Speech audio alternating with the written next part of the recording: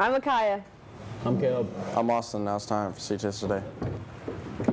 Last night was a great start to the academic team season. All the CHS teams placed. The math, fine arts, and interdisciplinary teams got first place. The English and social studies teams got second, and the science team placed third. High scores of the night were Carson Geesting, Sam Mills, Evan Osborne, Jordan Pyle, Claire, and Lily Burrows.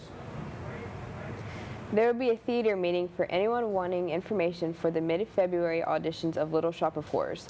This meeting is targeted toward interested actors, singers, dancers, and prospective giant plant-eating puppeteers. We'll meet tomorrow during SRE on the stage. It's messed up. A representative from Miami University will be at CHS on January 26th during SRE. Juniors and seniors can sign up in the guidance office if interested. There will be a student government meeting today in Mr. Horn's room, JE 115, during SRE to interview the student handbook. Anyone is welcome to attend. A federal judge has ordered the U.S. Fish and Wildlife Service to revisit on part of its decision not to protect Yellowstone's National Park's bison as an endangered species.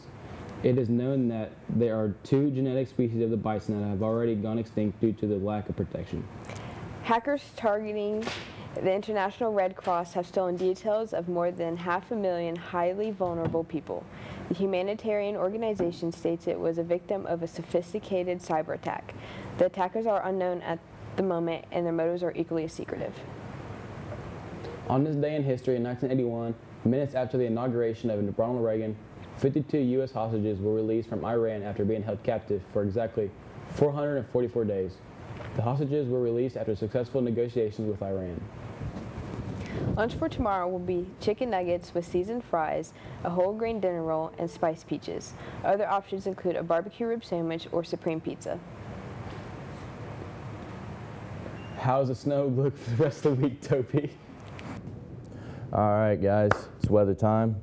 Looking at the rest of the day, you're going to see the snow. It's going to continue throughout the day. The temperatures are going to stay in the low 20s, and as we move into the rest of the week.